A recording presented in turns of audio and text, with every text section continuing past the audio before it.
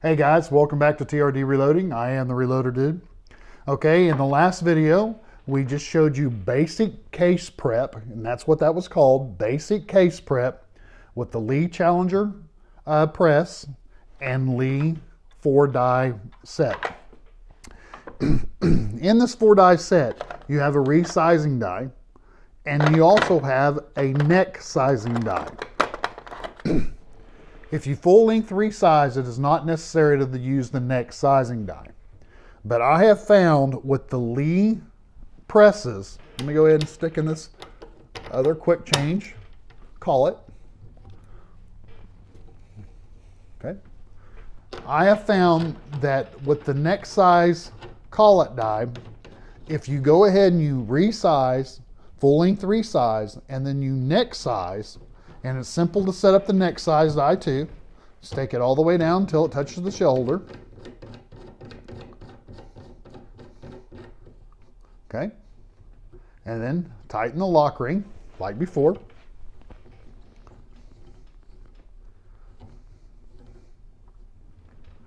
Okay. And then all you do is stick in the case. And what this does is uniforms the inside of the neck.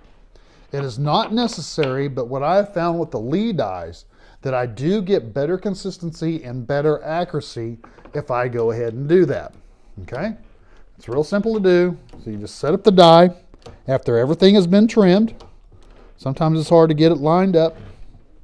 Go ahead and resize the neck.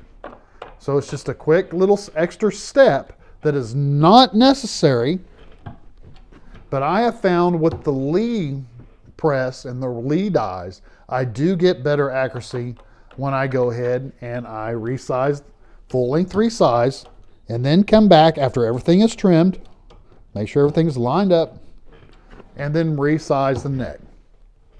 I just get a better consistency, better groups. Not a necessary step, but one that I would recommend that you go ahead and do if you have the Lee kit. Okay, but we're going to set those aside because all these have been full length resized. If you buy new brass, this is something that you're not going to have to do. Not all brass you will have to do this with. But with military type cartridges, 223, sometimes 9mm, sometimes 308, they have crimped in primer pockets. Okay, they do that so that water or dirt and all that cannot get into the primer pocket, because when you're in the military, you want to have consistent rounds that go bang every time. Okay, so this is not a necessary step if you go ahead and you buy new cases for the 223 Remington. But what we have here is a no-go primer pocket check tool.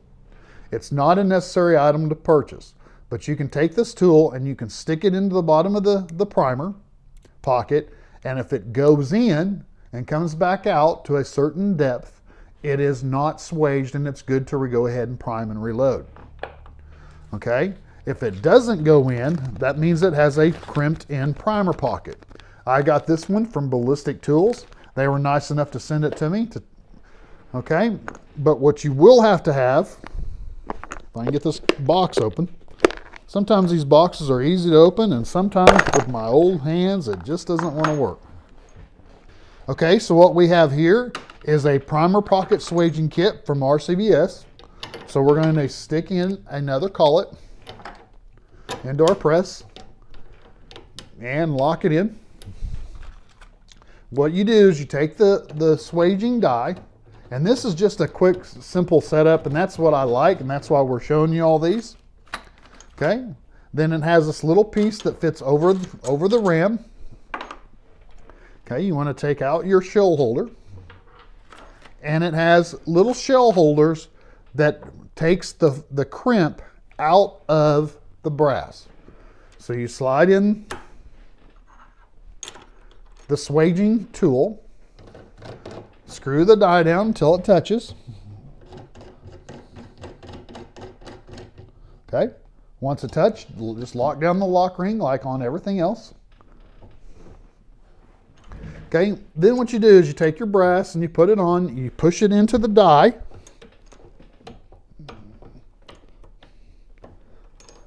Okay, once it's in the die, then you just push down and pop it. Okay, and then to get the brass off, you just pop the press. And what that does is it takes out the crimp in the primer pocket. You only have to do this one time to the brass. The hardest part about using this tool is getting it to go in over the little collet. Okay? But once you get it, just pop it in, takes out the crimp, bring that down, pop the press, and out comes the brass. So what we're doing here is we're moving the crimp, okay, on military type brass. It would help if I could see. Okay, so once the crimp is removed, pop it out, go to the next one. Okay, so this is a step that is not necessary on every piece of brass. But if your primer pocket is crimped, you will not be able to get a good seat of the primer. When I first started reloading 223, I thought the cases that I was using was not crimped, and they were, and I tried to put primers in there, and I had a heck of a time. So if you're having problems with your primers going in or seating correctly into your brass, it's because it needs to be swaged out, the primer pocket.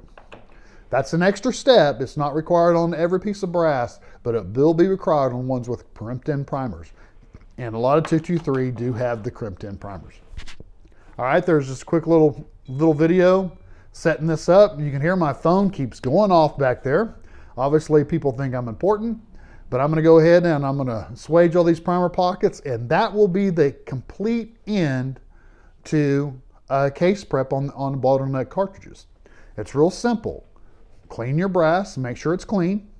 Resize the brass.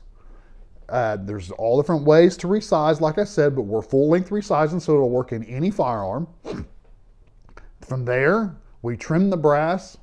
We chamfer and deburr the case mouth. On the Lee setup, it does it automatically. And then next, we take out the primer pocket crimp. Makes it simple, 100% case prep, ready to go for the next step in reloading. All right, guys, I appreciate y'all watching. Stay tuned because we're going to show you how to do it the easy way on the Lee Tour Press. All right, guys, appreciate it. Thank you.